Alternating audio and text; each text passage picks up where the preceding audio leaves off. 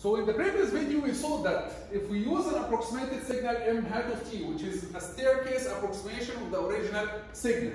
The original signal here is plotted in blue and the staircase approximation is plotted in black. If we use this staircase approximation, the FM signal will be divided into sampling intervals. Each interval, the frequency will be fixed, and we calculated the spectrum of this FM signal. We found that it will be a summation of sinks. The maximum sink will happen or will be centered at Fc plus Kf over 2 pi m peak, the peak of our signal, and the first zero will happen at a distance of 2b after the center. The lowest sink will happen at Fc minus Kf over 2 pi m peak, and the first zero to the left will happen at a distance 2b. And then we said that now between this zero and this zero, this is the bandwidth, the effective bandwidth of the FM signal, because we can't ignore anything that will happen after this zero and anything before this zero. So the bandwidth will be effectively from this zero up to this zero. Let's calculate now this bandwidth. The bandwidth here will be the difference between the position of this zero, which is Fc plus Kf over 2 pi n peak, this is the center of the sink, plus 2b, minus the position of this zero. The position of this zero is Fc minus Kf over 2 pi n peak minus 2b. Fc minus Kf over 2 pi n peak minus 2b. If we subtract this zero minus this zero, Fc will cancel and the other two terms are going to add. So we are going to get 2 multiplied by Kf over 2 pi n peak plus 4b, which can be written as 2 Kf over 2 pi n peak plus 2b. What is Kf over 2 pi n peak? We saw it in one of the previous videos. We call this factor, we called it the frequency deviation. We call this delta F, the frequency deviation. When we studied the narrow band FM, we called it the frequency deviation. And we said that Kf over 2 pi n peak is the maximum deviation from the center frequency, from the carrier frequency of C. And this is clear from this figure. The maximum shift from the carrier frequency, this is delta F, which will be the difference between the center here and the center of this sink and the center of this sink, which is Kf over 2 pi n peak, right? So this is called the frequency deviation, which is the maximum shift from the carrier frequency, from the center frequency. This is delta F. That's why we can write this as 2 delta F plus 2b. And this is now the bandwidth that we reached at for our FM signal. But let me ask you a question here. After we reached to this bandwidth was based on m hat of t and not m of t. This is based on the staircase approximation of m. So let me ask you a question here. Do you expect that the actual bandwidth that is based on m of t, based on the original signal m of t, not on m hat of t, do you expect that the original or the actual bandwidth that is based on m of t is larger than this or smaller than this? Take a moment to think about it. The answer is the actual bandwidth that is based on the original signal in blue, m of t, must be smaller than this bandwidth. Why? Because m hat, the staircase approximation, it's a signal that has sharp edges. And these sharp edges, always, any signal has sharp edges will result in larger bandwidth. Any sudden change in the signal leads to larger bandwidth.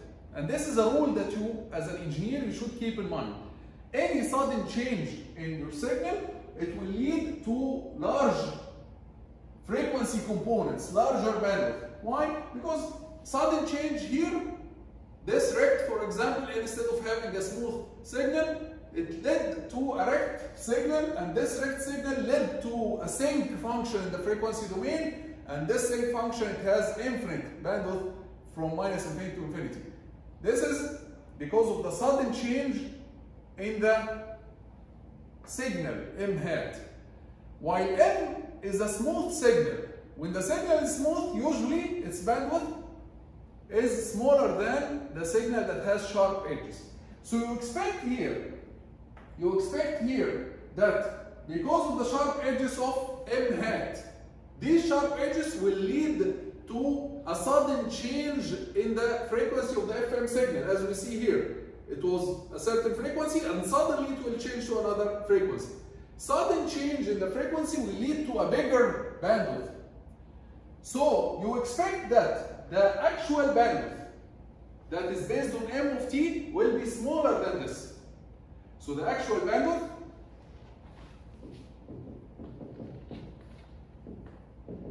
is expected to be smaller than 2 delta f plus 2b. Let's verify this.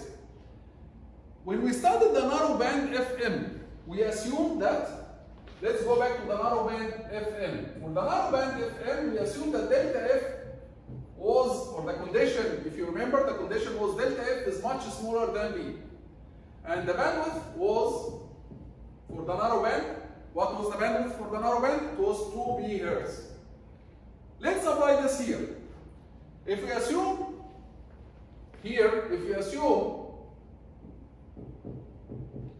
that delta f is much smaller than b in this equation that we reached at, then you can ignore delta f with respect to b. What you will get is, you will get 4b. The bandwidth will be 4b instead of 2b. So when we started the narrowband FM, we reached that, under this condition, we reached that the bandwidth should be 2b, and we had no problem there. It was very clear proof. We didn't use another signal. It was the same signal, but we ignored some terms, right? But here we are using another signal, and we found that if we do this approximation for the narrowband, instead of getting 2b, we are going to get 4b, which confirms our thinking here that we expect that the bandwidth that will result from this equation is bigger than the actual bandwidth, or that the actual bandwidth is smaller than the bandwidth that we obtained from here based on m hat. That's why a scientist called Carlsons, he started to do some experiments, and he said, we need to adjust this expression a little bit. And he did some experiments, and he adjusted this expression based on the experiments that he did, and he found that a more accurate equation for the bandwidth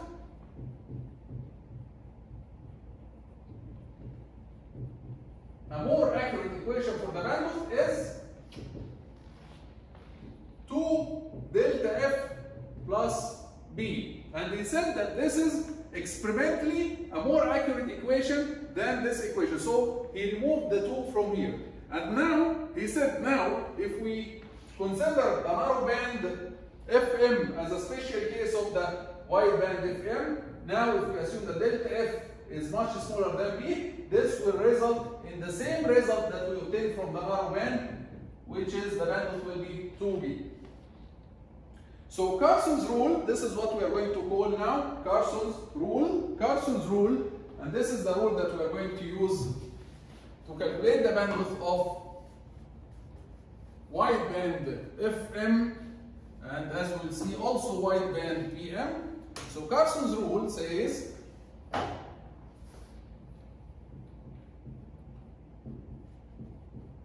that the bandwidth now of the wideband FM is 2 multiplied by delta F plus B. This can be written in another form, which is 2B, if we take B as a common factor, beta plus 1, where beta is called the deviation ratio, delta F over B. We call it the deviation ratio. This is a ratio between the maximum frequency deviation and the bandwidth of our original information signal. So you can use either this equation or this equation, both of them are the same, but if you are going to use this equation, you have to know the meaning of beta, because beta is a very important parameter, the deviation ratio, and beta can be used now to tell whether you have a narrow band or wide band. For example, if delta F is much smaller than B, which is the condition of the condition that we use for narrow band, if delta F is much smaller than B, this means that beta is much smaller than 1. And this will cause that you have narrow band FM. So if beta is much smaller than 1, this means that delta F is much smaller than B, which is the condition for narrow band FM. Otherwise, this is wide band FM. So we can use beta, which is the ratio between delta F and B, to determine whether we have a narrow band FM or wide band FM. So now, after we obtained Carlson's rule, this is the equation that we should use in order to calculate the bandwidth of the wide band FM. Either this equation or this equation, both of them are the same, but if you are going to use this equation, you have to know the meaning of beta. So far we talked about the wide band FM. What about wide band PM?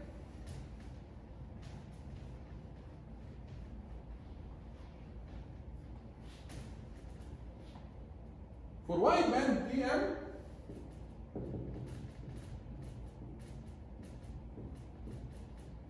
as we said before, when we move from FM to PM, that was the equation for the FM, if you remember, A cosine omega CT plus KF A of T, where A of T is the integration of M, and the PM was A cosine omega CT plus KP M of T.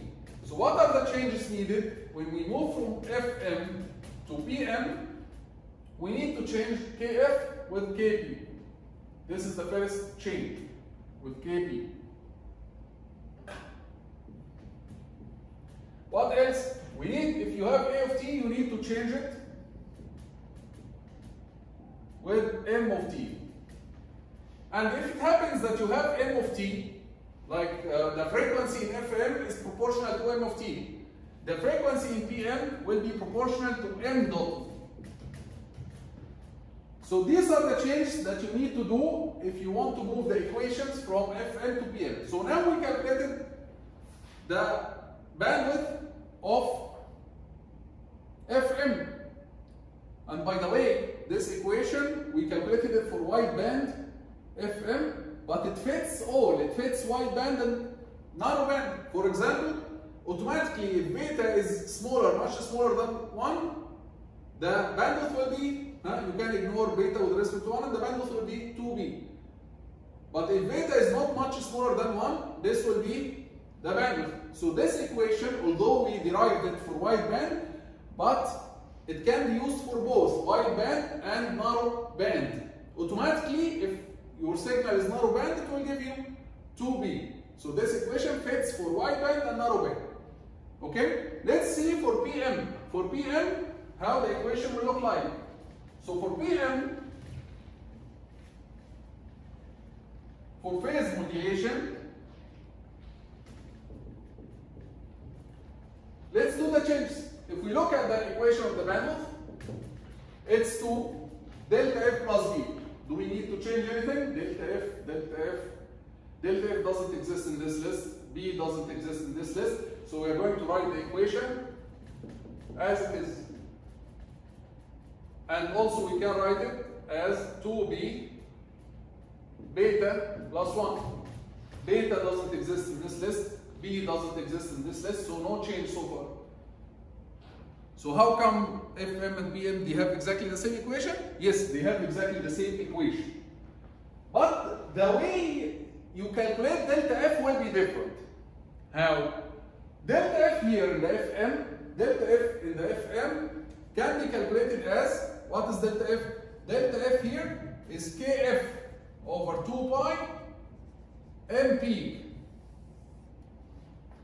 While delta F here, delta F in the PM will be, instead of Kf, it will be Kp over 2 pi.